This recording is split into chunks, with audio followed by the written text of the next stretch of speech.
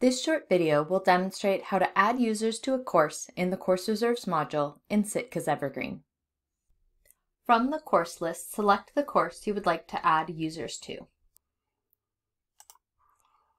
From the Actions menu, choose Edit Selected.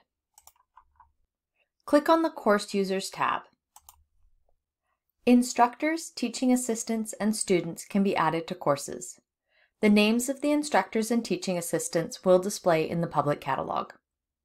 To add a user, enter the user's barcode or click on Search for Patron to find the patron. Start typing the name of the role into the role field and select the applicable role. Click Add User. Repeat for any additional users you'd like to add to the course. Thank you for watching this video. For more information, please visit the BC Libraries Cooperative website.